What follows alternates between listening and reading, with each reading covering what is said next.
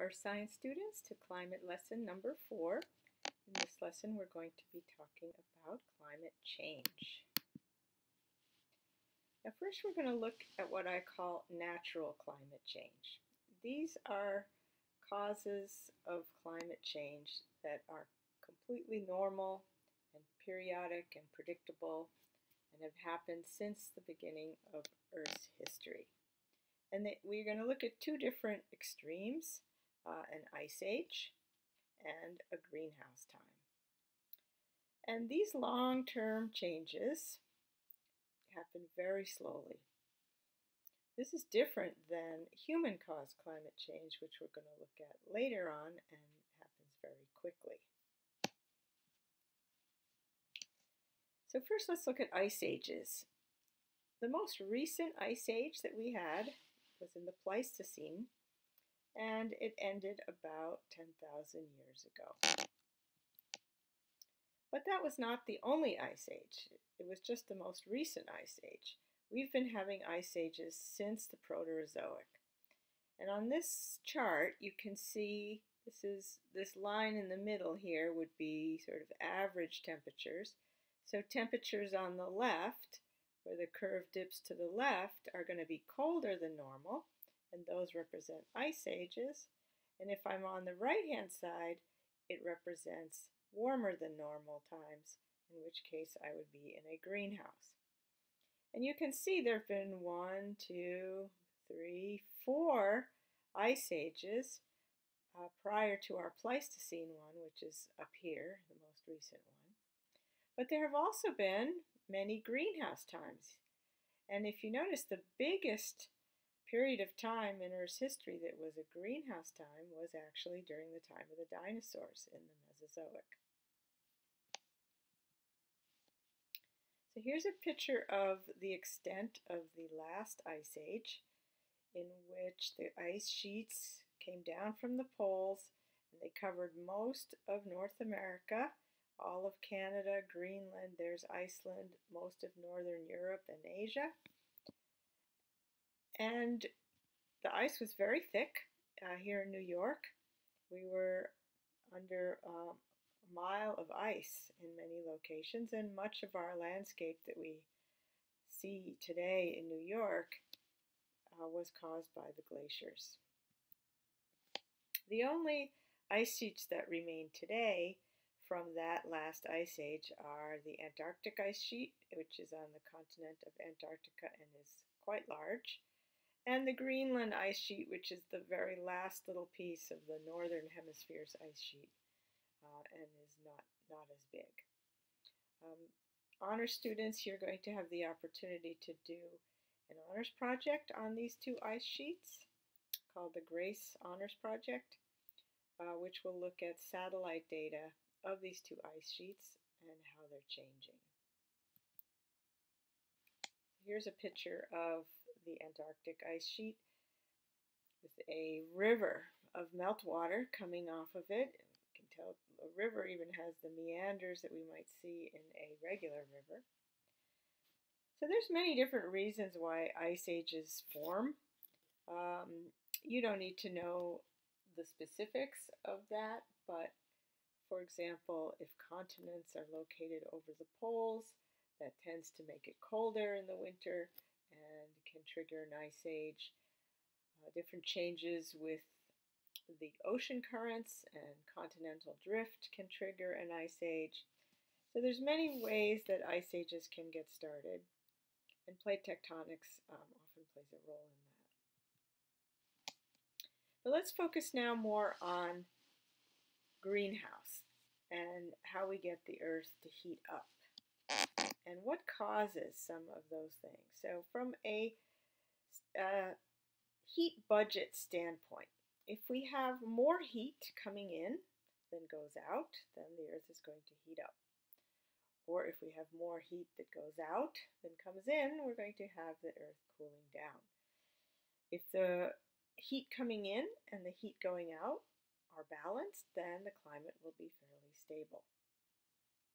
So what are some things that can upset the heat budget that are naturally occurring? One is energy output from the sun. the sun has an 11-year cycle of sunspots. So these dark areas on the sun are sunspots, and when we have a lot of sunspot activity, we actually get a little bit more heat coming from the sun, and this happens on an 11-year cycle. Other things that happen, our Earth, as you know, is tilted on its axis, and this axis points sometimes towards the sun, in which case we would be in summertime, or away from the sun would be our wintertime. But this axis, although it stays at 23 degrees, it wobbles around, kind of like a top that would be spinning. And that wobble can cause slight changes in the amount of heat coming into the Earth. Another thing that can upset the heat balance is a lot of volcanic activity. We have a lot of volcanic eruptions. You put a lot of ash and aerosols into the air, and that can cause the sunlight not to make it all the way down to the Earth, and it gets reflected back into space, and so you get less incoming solar radiation, and therefore the climate tends to cool down. So periods where we have a lot of volcanoes going off, we tend to have slightly cooler climates in the years after that. So those are all natural causes of climate change. But what we are concerned about nowadays is how humans are causing climate change. And this is very different than those other causes because human activities are changing the climate much, much faster than any of the natural causes that I just mentioned.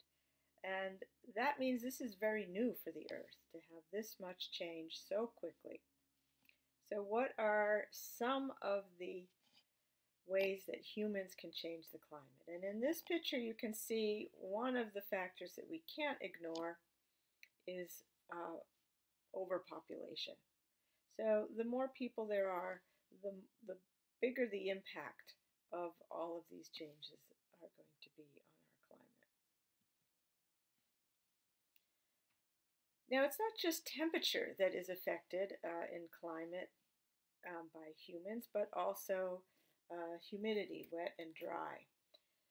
So here's an example of what we call desertification, which means turning land into desert.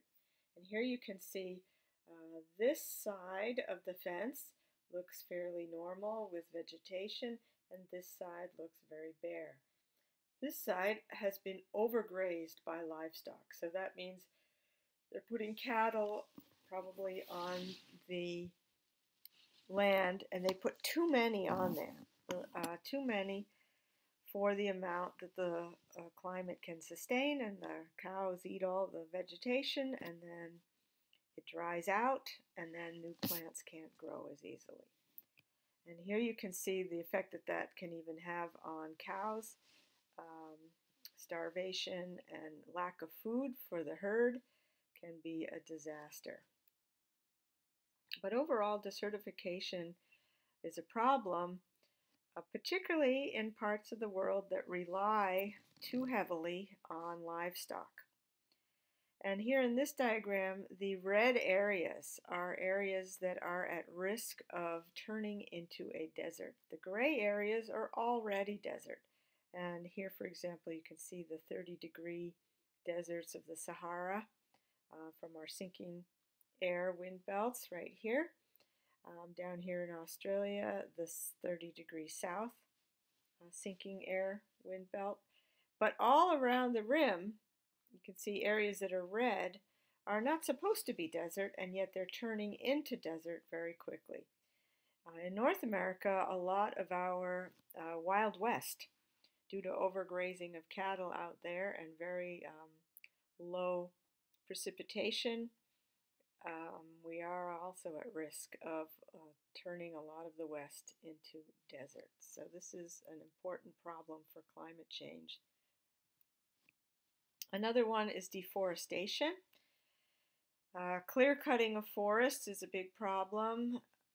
And in this picture you see burning of rainforests. So both of these are usually done to clear the land for other uses besides forestry. And the problem with that is that forests, not only do they hold the soil in place and prevent erosion, but the trees themselves absorb carbon dioxide through photosynthesis. So the trees actually help prevent global warming. But if you cut the trees down, then of course they can't do that job either. So deforestation also tends to make the climates drier and warmer. Now in this picture, the red areas again are areas at risk of being deforested, and you can see here the Amazon jungle basin, lots of red there as the jungle is cut down primarily for agricultural purposes.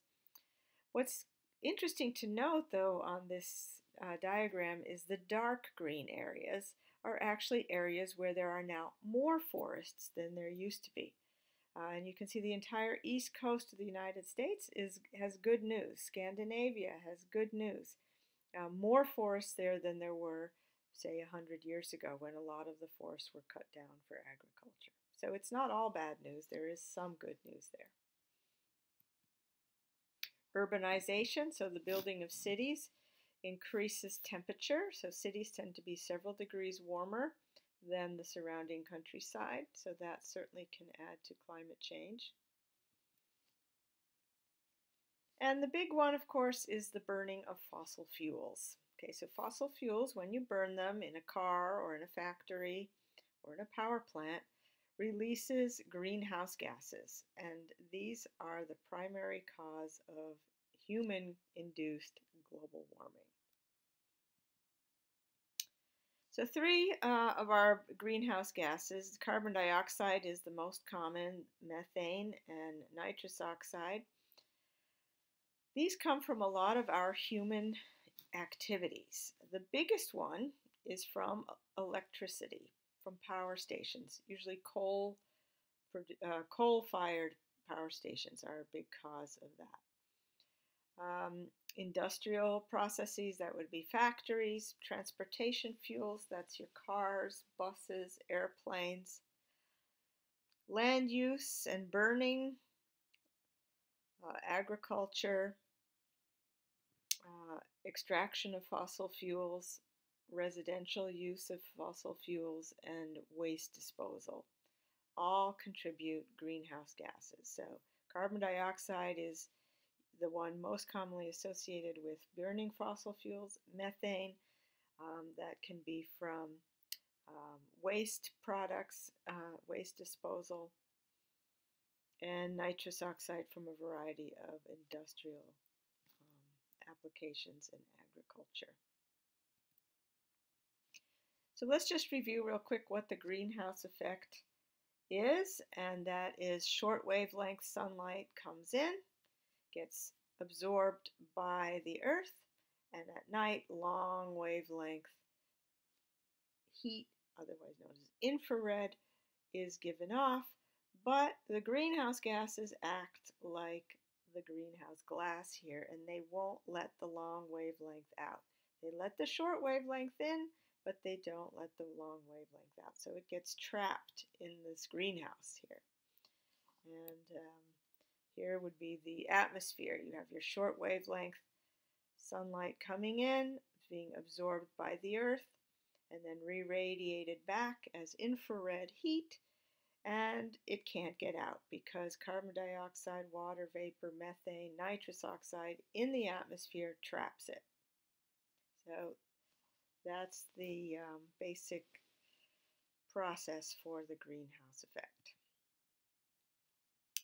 And here's the data known as the Keeling curve. This is a famous curve that shows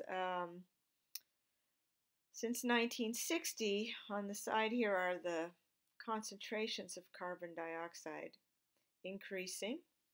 And as we went through the different decades, 60s, 70s, 80s, 90s, into 2000 and beyond, you can see carbon dioxide concentrations have been increasing steadily and actually increasing in their rate of increase. So we are looking at more and more carbon dioxide from burning of fossil fuels. So what are some of the consequences of increased carbon dioxide in the atmosphere and the greenhouse effect?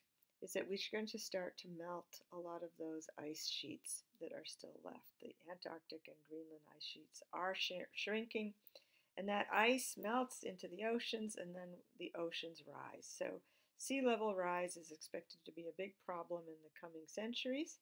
It's already a problem in some areas, as you can see here. Some low-lying countries are already experiencing flooding.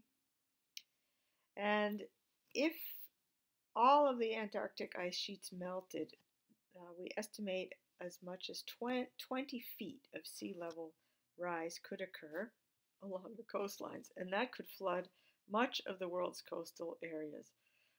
About 80% of the world's population lives within 100 miles of a coastline.